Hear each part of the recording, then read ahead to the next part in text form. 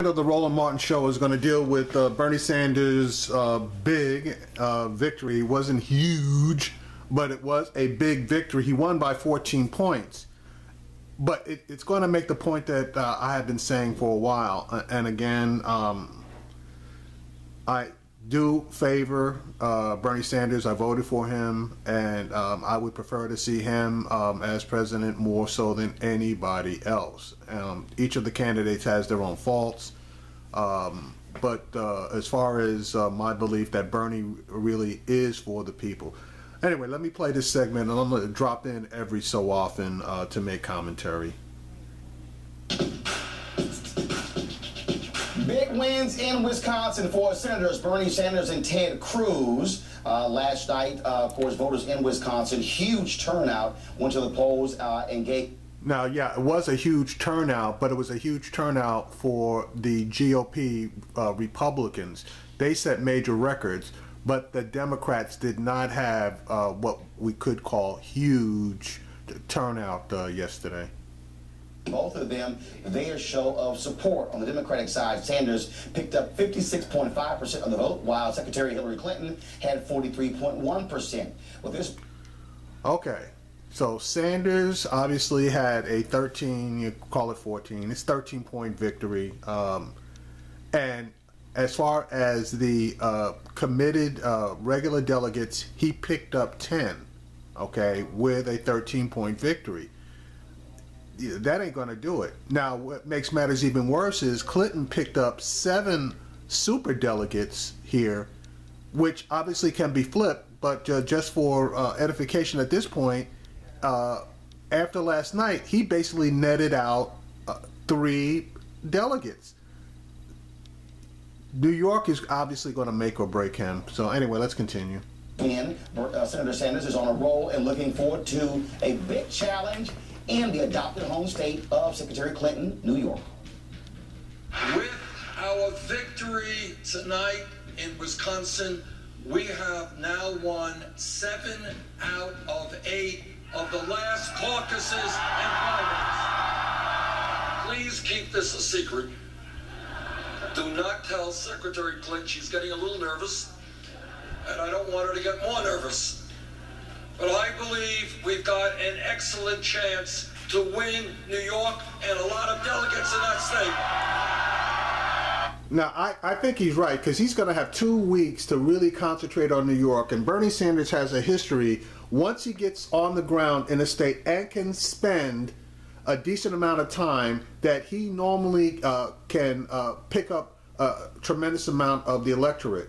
Now, if you add that to the fact that Bernie Sanders is a favorite son, even though he is a senator from Vermont, he was born and raised in New York, i.e. Brooklyn. Clinton's going to have all that she can handle here, because even though she was elected to the Senate in New York, Clinton is originally from Illinois and resided in Arkansas before she spent her time in Washington, D.C. in the White House and Secretary of State, et cetera, et cetera, et cetera. So, even though she, quote unquote, has represented New York, Bernie Sanders is a New Yorker. What's one thing? You can take the boy or the man out of New York, but you can't take New York out of the boy or the man. In fact, Sanders has won, Secretary Clinton has won 20 caucuses and primaries. Sanders has now won 16 on the GOP side. Senator Cruz wins 48.3% of the vote. Donald Trump came in second with 35.1%. Ohio Governor John Kasich trailing far behind with 14.1% after his victory speech. Cruz said there's hope to win the nomination. Tonight, Wisconsin has lit a candle guiding the way forward. Tonight, we once again have hope for the future. As a result of tonight, as a result of the people of Wisconsin defying the media, defying the pundits. See, now that's a bunch of bullshit, because, Ted Cruz has benefited from the media being anti-Trump, the pundits basically saying that Cruz is going to win this race. He's got the support of the governor and the GOP machine. If he couldn't win in Wisconsin, and he should actually have won by more than he did, he had no hope, period. So all the handwriting was on the wall, and they've been saying this for weeks, ever since, especially since when Trump blew up about the abortion issue and a couple of other issues.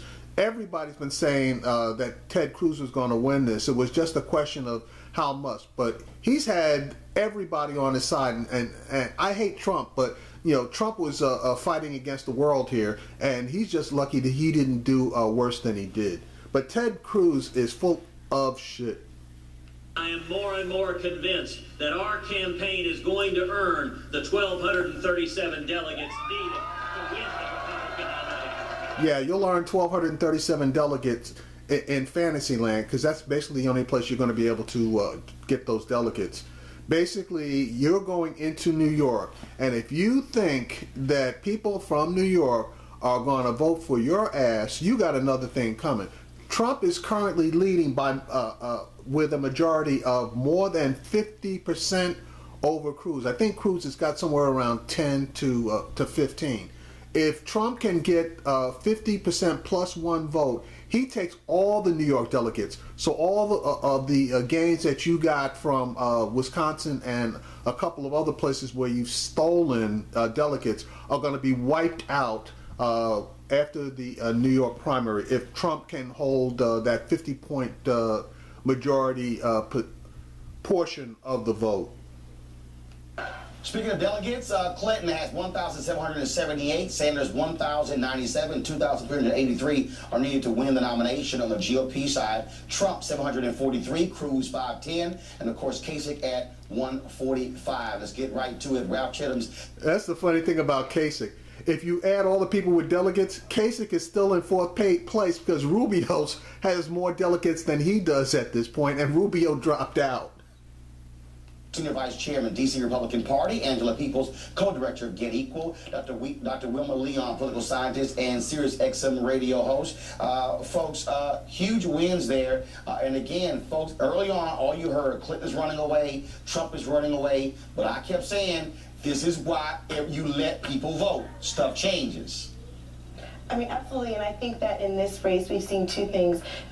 What happened in Wisconsin was, one, I think, potentially the realization of the momentum for Trump really slowing down. And I think the question for the GOP is the sort of stop Trump movement in the Republican Party is do they have enough time, right? Is it too little too late to stave off a really embarrassing nomination? I think on the Democratic side, with Bernie Sanders, the momentum is really in his favor in a really interesting and authentic way. I think that the math is still challenging for him to win the nomination through delegates, but the question for Hillary Clinton is, even if she does win through the numbers, if she wins under this sort of continuing inevitability, it's really going to have some issues with turnout in November. Wilma, when we think about what took place in 2008 between Obama and Clinton, he won a lot of the early states, built up a huge lead. She came back and won Ohio, Pennsylvania, Texas, but it simply wasn't enough. You got New York coming up.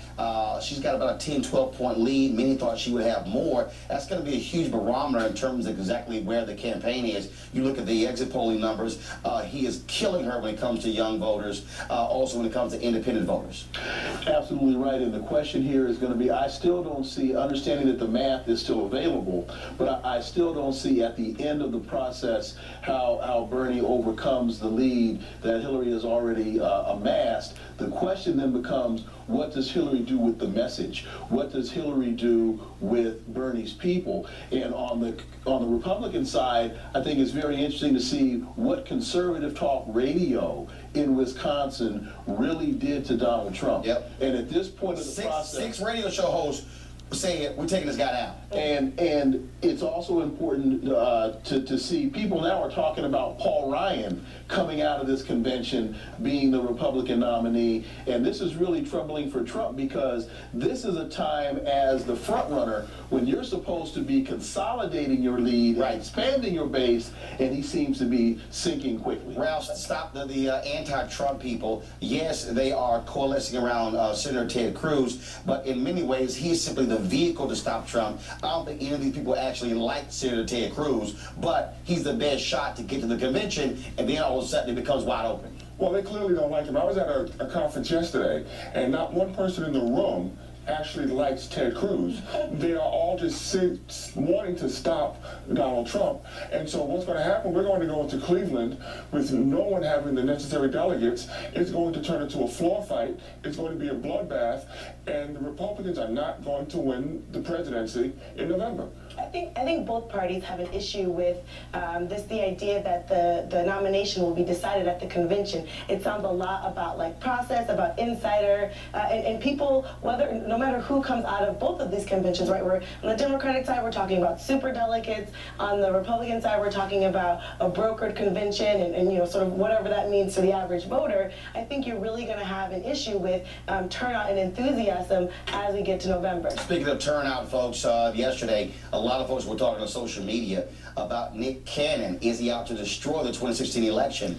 All right, so now I'm basically just looked at this section of it. I'm going to do a separate video on Nick Cannon because this guy's a fool. But as I've been saying, Bernie waited too long, number one, to attack Hillary Clinton on her record, and she's got a record that is easily attackable.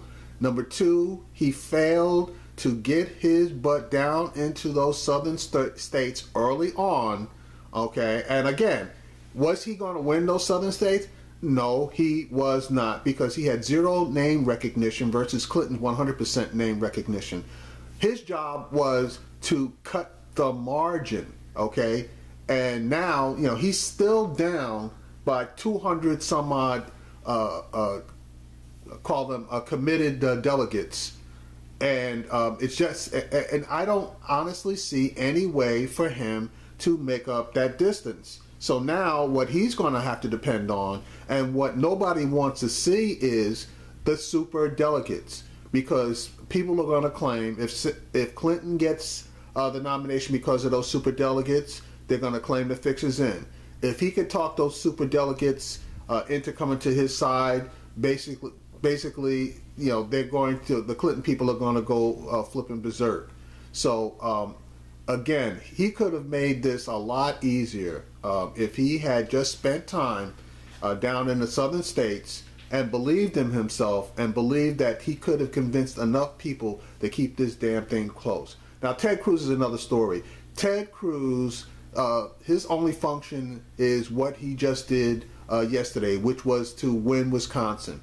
That win effectively will deny Donald Trump the 1,237 delegates that he needs to win on the first ballot.